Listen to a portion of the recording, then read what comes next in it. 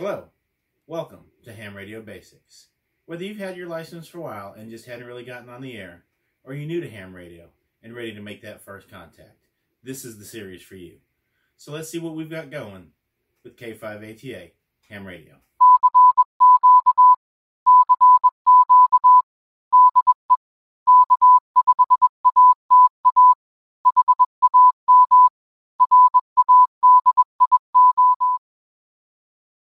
Morning YouTube. Today we're learning how to make a 40-meter dipole. We want to go activate some parks for Parks on the Air, and we're hoping to have a good time. So check it out on K5ATA Ham Radio. Okay, so first thing we're going to do is we're going to cut the legs of the dipole. This is actually some antenna wire that we took down from an old antenna at a ham's house who moved away. We're just going to repurpose it and make it into a dipole or two. So we're going to want we're going to start with 35 feet, 34, 35 feet. Ideally, they're probably going to end up about 33.5 or something like that. But that gives us room to tie it off and to trim it for SWR.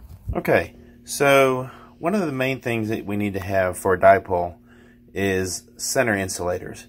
So you can go buy some, but I don't really want to spend 10, 15 bucks or whatever they're going to charge for a center insulator, especially for an antenna that I'm just going to use as a portable Parks on the Air kind of antenna. So instead, we went to Walmart. 88 cents. You can get a cutting board for 88 cents. It's not the thickest cutting board in the world, but it's thick enough. And what we're going to do is we're going to cut out a little shape. Kind of like so. And so I can wrap each leg of the antenna on each side. Drill some holes in here to be able to attach the legs to the antenna. And that way, in one unit here, I've got a carrying, not a case, but I can carry it, and I can deploy it and use this piece as the center insulator. For the ends, I'm just going to use little electric fence insulators that I happen to have on hand. But let's get this thing cut out and we'll see what it looks like. So basically, on the scroll saw, I just cut out 4 little grooves, I guess, for lack of a better word. This one probably needs to be made a little more deep to kind of match, but it's not really that important whether it matches or not. This is just to hold the 2 legs of the dipole. I'm going to go ahead and, I guess, make that a little more symmetrical, because otherwise, you know, it's just the way it is. Next, we're just going to pop some holes in the middle to attach the legs onto. I went on ahead and left the handle because, well, you can carry it by that. So let me go ahead and get these holes popped in here so that we can get those legs attached. Also, I'm going to go ahead and drill a hole here and here. And the reason I'm going to do that is because you may want to hang it like in an inverted V or something like that. I'm doing both ends just because, well, I don't see why not. But that way you can loop paracord or something through there and hang it up in the tree from one of those ends, and then have the legs come down from here. So let me go ahead and get those holes drilled real quick. Okay, so here we have the cutting board. This, like I said, is just an 88-cent cutting board. Grab it at that Big Blue store. And I cut out, I didn't even, you know, draw it out neatly. You can draw it out if you want it to be perfectly symmetrical. I just kind of sort of got them close. And what you can do is you're going to take a couple bolts and a washer, and these are actually a little long. You can go definitely much shorter than this. And we're going to attach these here. And the reason for these is this is what the legs of the antenna are going to attach to, so that they have that support, and they're going to run out sideways.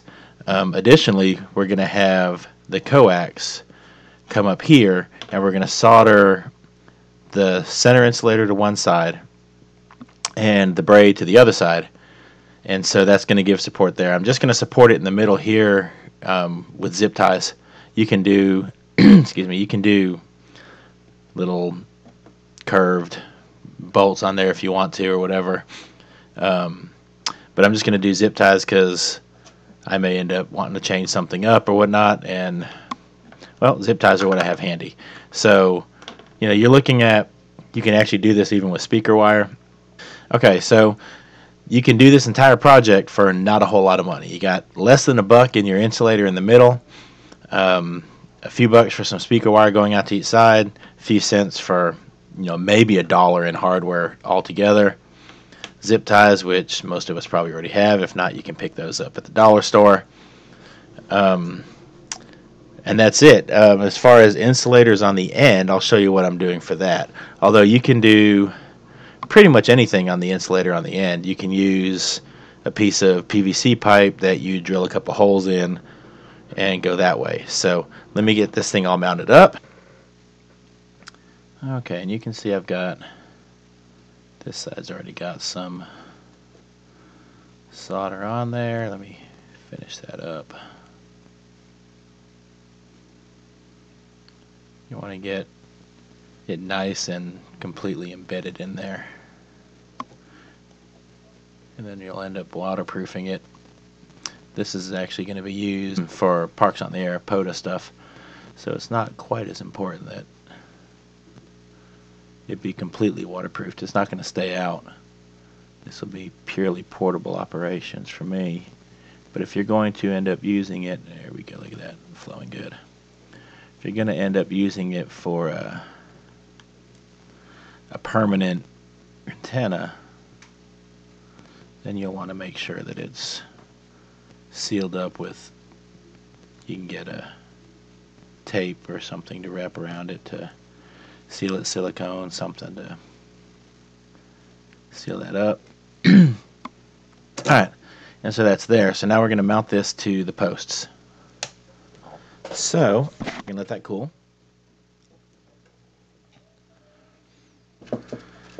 And we're going to tighten this down. And we're going to do the same thing on the other side. Get it out of the way a little bit. And just kind of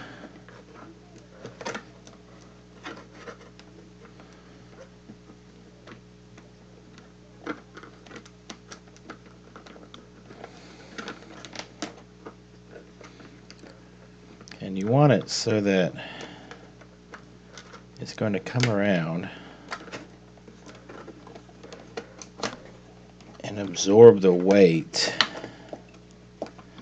of the actual antenna itself onto that post there instead of on the wire and the soldering joint. Oops, there we go. So we tighten that up. Then let me get the trusty pliers out and we'll get this all tight. These pliers have been around the block once or twice.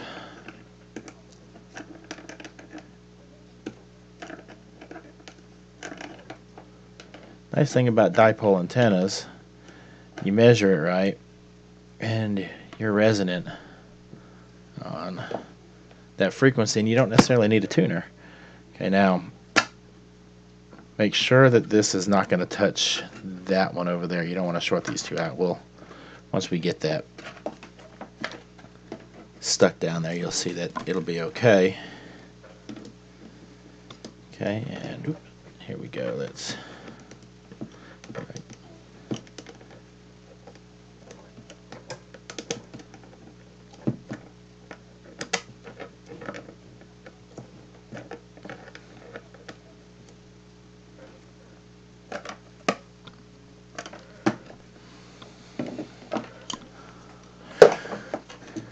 Alright, so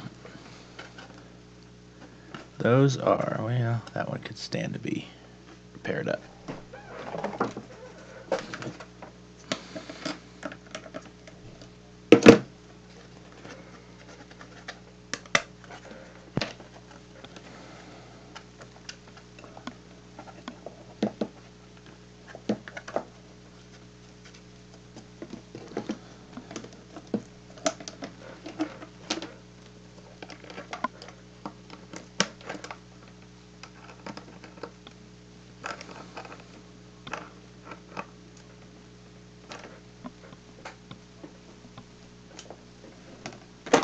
Okay,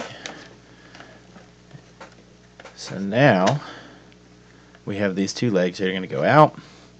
going to make sure we're separating these right here. I'm going to put some electrical tape on there.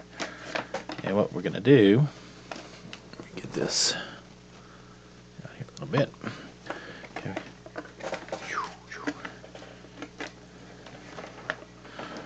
And so what we'll actually do is we'll wrap our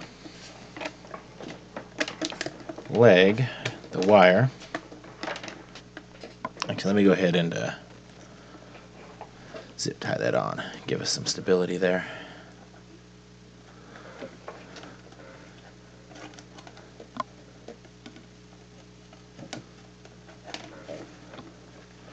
So I'm just going to take the zip tie,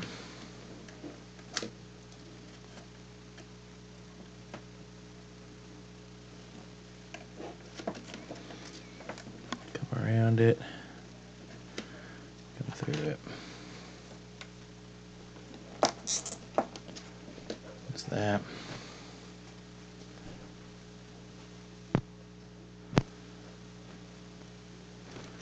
Come around it, come through it.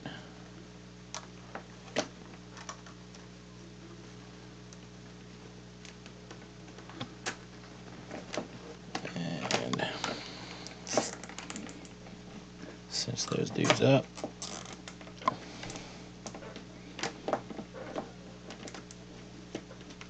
Get those good and tight because they're going to hold that coax on there. I'm going to snip those off to get them out of my way. Oops, if I pick up the right pliers. Alright, go ahead and snip those off, get them out of the way.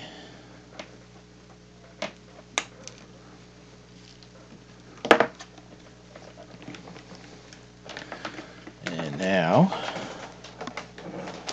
we'll get the legs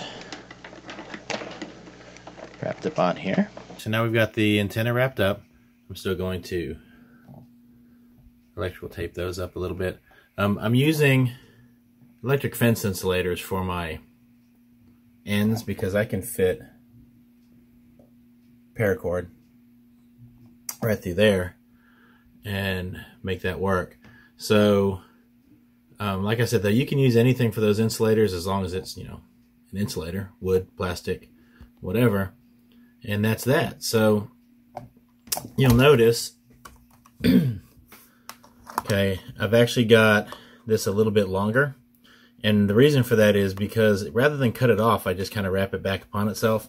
That way, if my SWR is not quite right, I can adjust that just by adjusting the ends. You know, I can pull more through and wrap it around, or pull less through and wrap it around and adjust it that way. So for very little money, you know, the most money you'll have in this is your feed line. You've got a 40-meter dipole. Now, I chose 40 meters because when I activate parks on the air, that's where I like to go, because 40 is generally decent in the daytime and in the evening. But, you know, you can make it for whatever frequency you want using that formula. And I'll link to a little calculator down below that you can calculate your length and whatnot for it. So, but that's it. So, any questions or anything, comment below, hit like, hit subscribe. We do appreciate it, and we hope to see you on the air.